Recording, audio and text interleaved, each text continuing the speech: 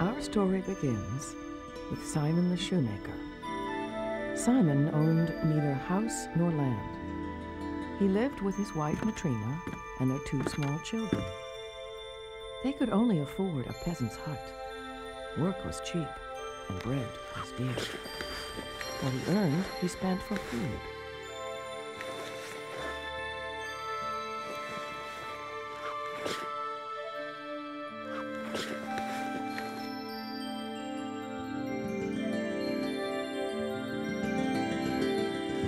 Simon and Matrina had but one sheepskin coat between them, and it was in tatters. They had been saving to buy a new one. I'm going into town, Matrina. I want to collect the 5 rubles that are owed me. 3 from Ivan and 2 from Giorgio. With the 3 we've saved, I'll have enough to buy some sheepskins for a new winter coat.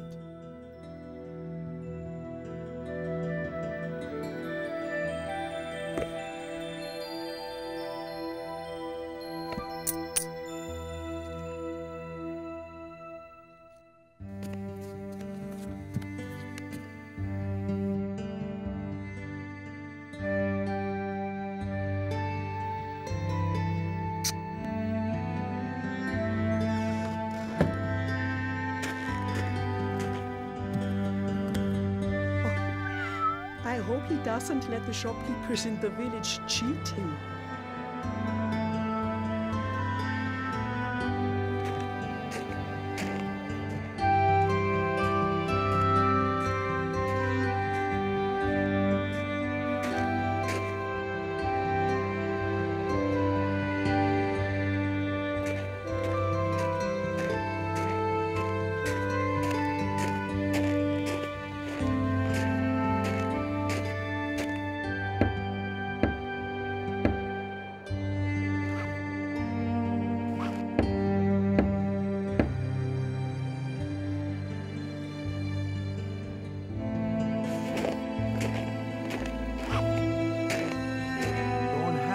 Simon, I'm sorry. But Ivan, I need the money to buy some sheepskins. Soon, Simon, soon. Goodbye. Goodbye.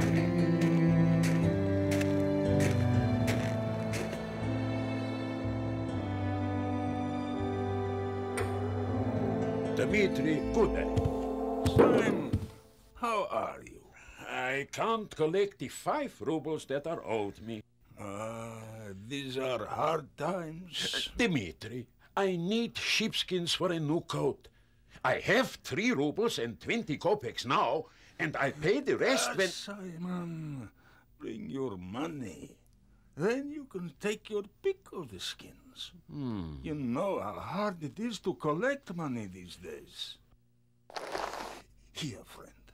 These boots need soles. Repair them, and I'll pay you promptly.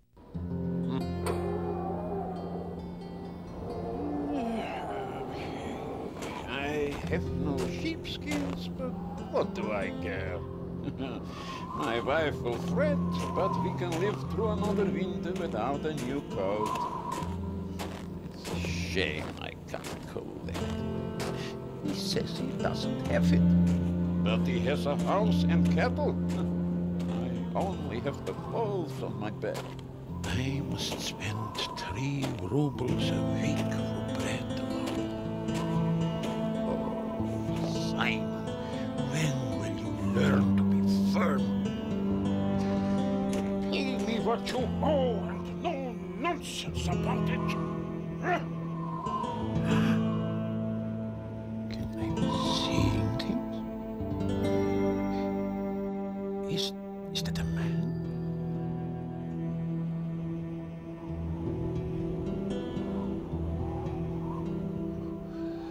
I'd better get back home to my family right away. What are you doing, Simon? The man may be dying of want, and you slip past? Are you so rich as to be afraid of robbers?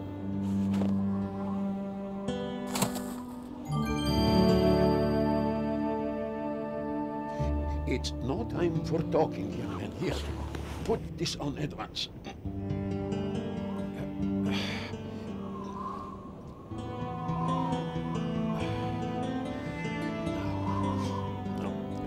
move about and try to get warm. It's too cold to stand here. You'd better come home with me.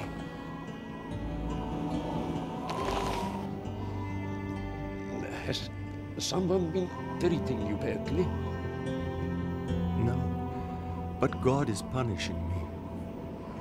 Yes, yes. God rules all. I go out for sheepskins and come home with a stranger? Matrena won't be pleased.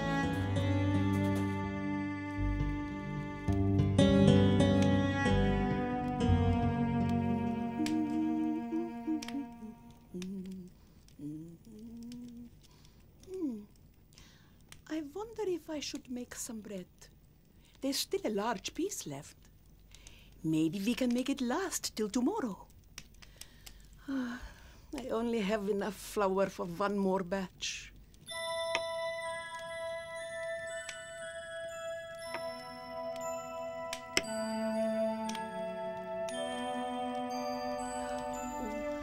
I hope he didn't let the dealer cheat him. 8 rubles should buy some good skins. Oh, how hard it was last winter, with only one old coat.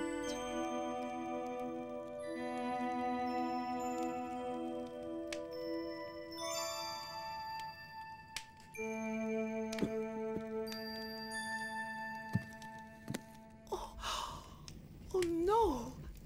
Oh, he's been drinking. And instead of sheepskins, he has brought some good for nothing home with him. Come in, young man, and get warm. Have you cooked anything for us, Matrena? I have cooked, but not for you. You go out to buy sheepskins and come home with a stranger. That's enough, Matrena. Don't wag your tongue without reason. And what have you done with the money?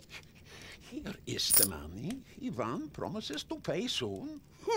Now, give me my jacket. Oh. So where did you find him? Matrena, that's what I'm trying to tell you. He was behind the shrine, naked and frozen. What was I to do? I clothed him and brought him home. Oh, don't be so angry, Matrena. It is a sin. Remember, we must all die one day. Matrena, if you know love of God.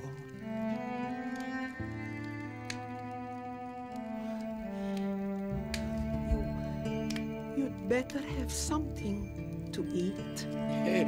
Take your place, young man.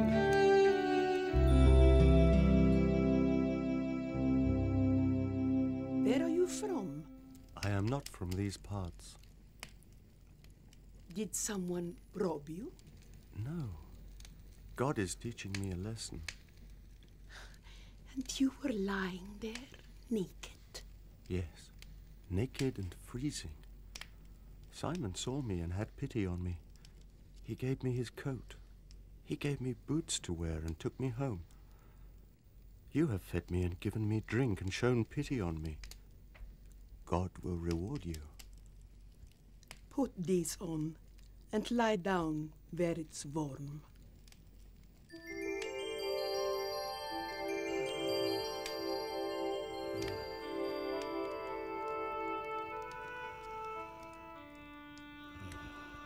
Simon, Well, you ate the last of the bread, and I have not put any to rise.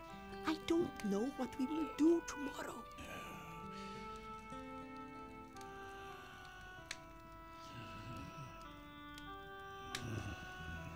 Simon, well, he seems like a good man. Why does he not tell us who he is?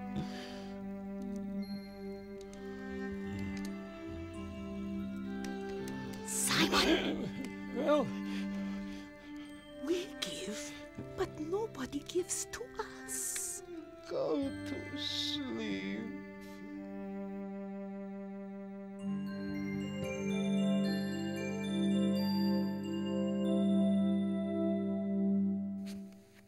Well, friend, One has to work for a living.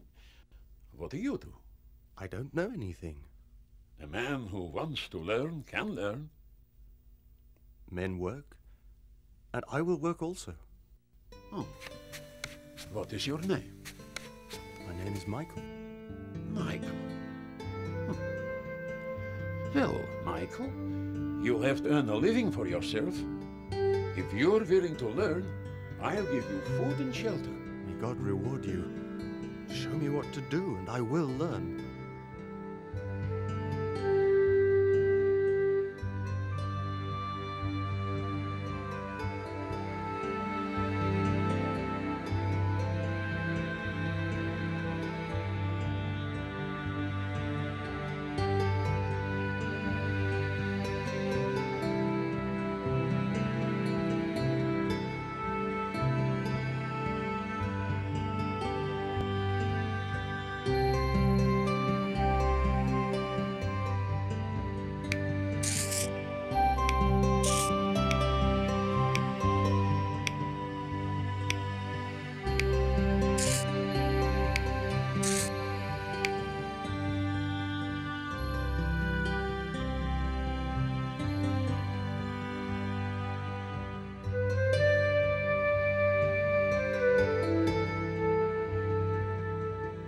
Whatever Simon showed Michael, he understood at once.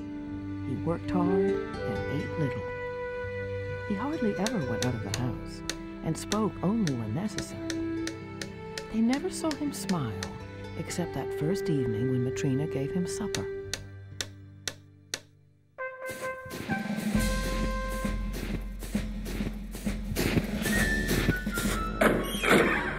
Which of you is the master bootmaker? I am, Your Excellency. Sergei.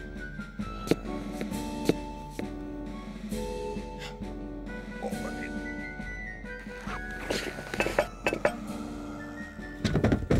Look here, shoemaker. You see this leather? Yes, Your Excellency, yes. What sort of leather is it? Oh, a very good leather, sir. No, shoemaker. Not very good leather. Roman leather. Oh. And it cost 20 rubles. Oh, where would I ever see such leather? Exactly. So, can you make it into boots for me? Yes, I can, Your Excellency. You can, huh? I want boots that will last a year. That will not lose their shape. That will not come undone. If they do lose their shape or come loose, I promise you will pay dearly for it. I'll take the work. Then take my measure.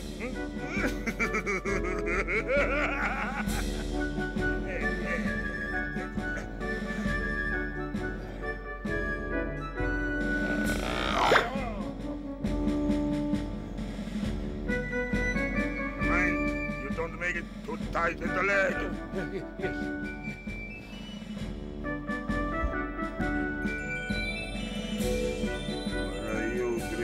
Dummkopf. You better look to it that the boots are ready in time. They shall be ready in good time. Well, mind it is so.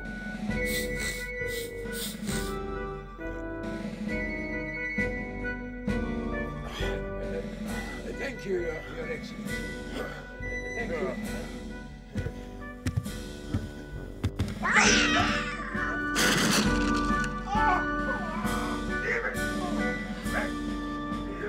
Hoses properly.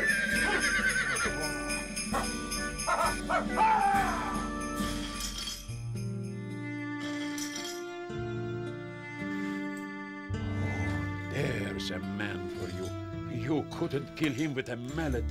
He almost knocked down the door, but he hardly felt it. Death itself cannot touch such a rock. We have taken the work, but we better do it right and not make mistakes, huh? Michael, your eye is truer than mine. Take this measure and cut out the boots.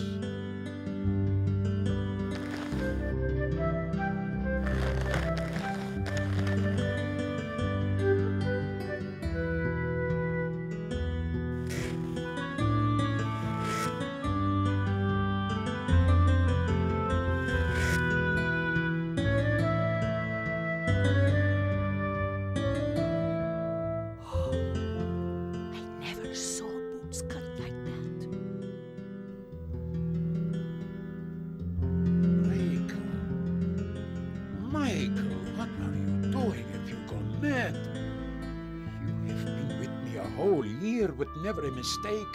And now the gentleman orders boots, and you make soft slippers. You've wasted the leather. I could never replace it. What are you doing, friend? This is going to ruin me.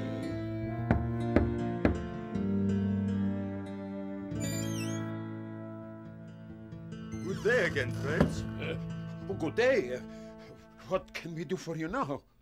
My mistress has sent me about the boots. What about the boots? My master has no need of them. He is dead. What?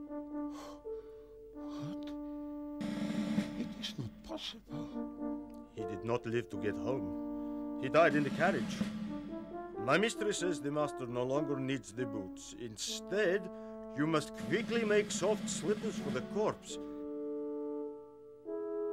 I am to wait here until they are finished. Here you are.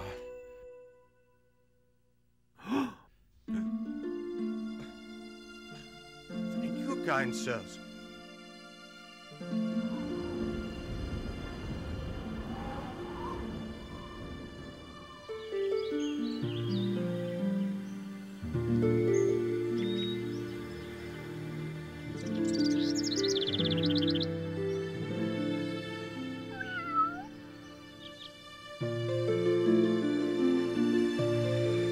As the years went by, Michael continued to live and work with Simon. Michael was a fine shoemaker, and people from all over the district brought their boots for repair.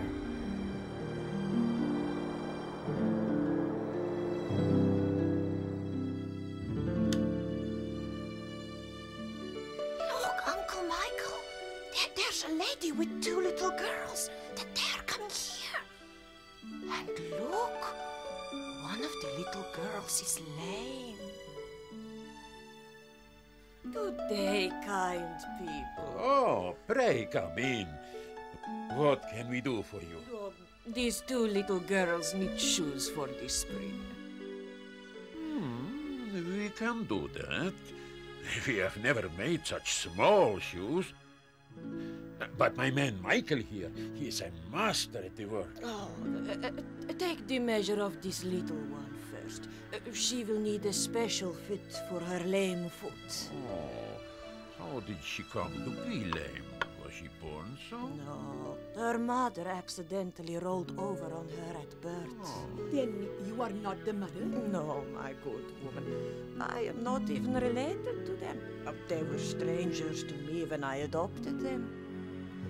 Even though they are not your children, you seem to love them very much. Oh, how could I not be fond of them? I fed them both at my breast. Then, whose children are they? About 6 years ago, their parents died. The father, a woodcutter, got caught under a falling tree and was killed instantly. That same week, his wife gave birth to twins. When I went to visit her, I found her dead and lying on one of them. The village folk asked me to nurse the two babies since I was nursing my own infant, just 8 weeks old. By the end of the first year, my only child died, and I had no more. Oh, how lonely I should be without these little ones. They are the joy of my life. The proverb is true. One may live without father or mother, But one cannot live without God.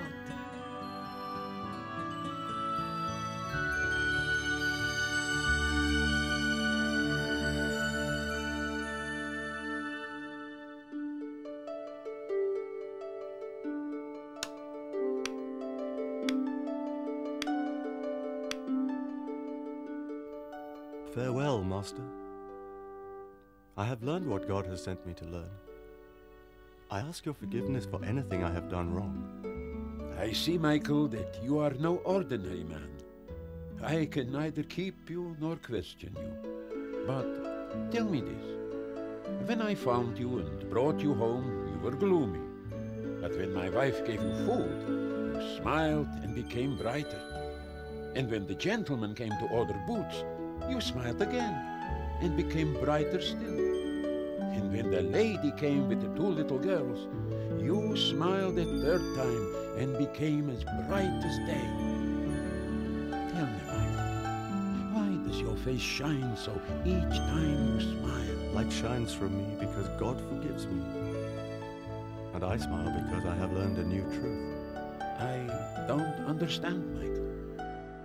I was an angel in heaven sent to fetch the soul of the woman who had just given birth to twins.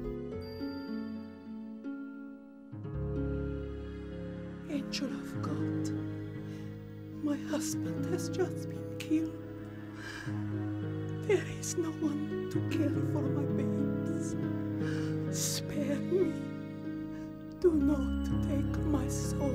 So I flew back to heaven and pleaded that children can't live without mother or father. But God told me to go back to take her soul and learn 3 lessons.